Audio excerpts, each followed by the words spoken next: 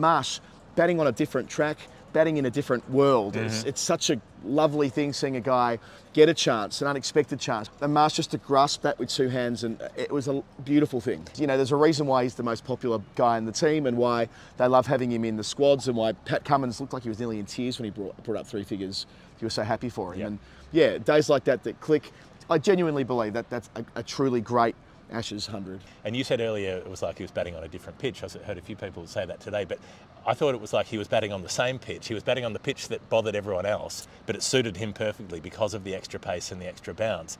That suited his game. That suited having the ball come up at him in the way that he likes to play it away behind point. That's a good and point. the way that he likes to get forward and drive. That was a perfect pitch for him to bat on. And also, I mean, cliched as it is, where did he grow up? He grew up in Perth, where pitches tend to be quicker.